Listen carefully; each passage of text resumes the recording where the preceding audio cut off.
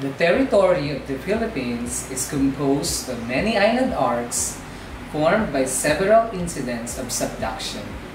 The island arcs are collectively called Philippine Island Arc System. Each major Philippine island had a complex natural history. With the exception of Palawan, Mindoro, and Romblon, most of the Philippine Islands are considered to have been parts of island arcs formed at the southern edge of the Philippine Sea Plate millions of years ago.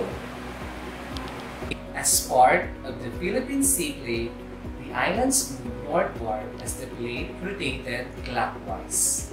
These roving islands, known as the Philippine Mobile Belt, eventually collided with the Sundaland. This collision explains the presence of trenches such as Manila, Negros, Cotabato Trench system and the Sulu Trench.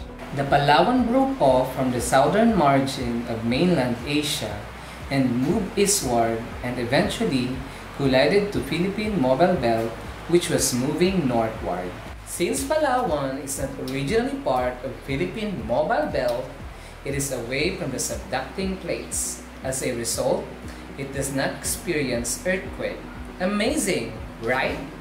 On the eastern side of the Philippines, trenches like the Philippine Trench and East Luzon Trough are both products of subducting Philippine Sea Plate beneath the archipelago.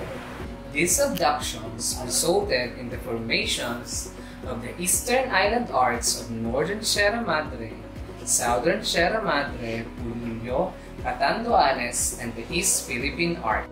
Aside from the formation of trenches and troughs, the downward movement of oceanic lithospheres underneath the Philippine archipelago creates active volcanic chains.